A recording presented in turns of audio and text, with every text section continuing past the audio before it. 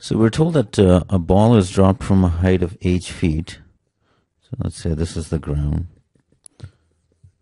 And after the first bounce, it reaches a height that is 2/3 of the height from which it previously fell. So that height is going to be 2/3 h. So that's the first bounce. Then we have the second bounce.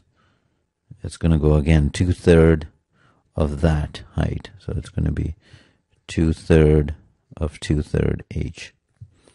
And then this is the third bounce. I'm actually just going to list them all out because there aren't that many.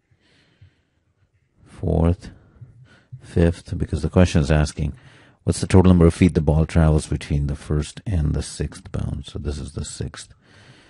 So again, this height is, we'll get cube because we already have 2/3. This would be 2/3 square h, 2/3 h. Here would be 2/3 to the power of fourth and 2/3 to the power of fifth.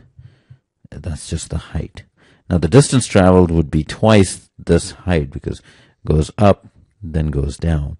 So it would be twice that. So twice 2/3 h plus twice 2/3 square h plus twice 2/3 cube h plus all the way to 2/3 to the fifth h. So that's what we're looking for.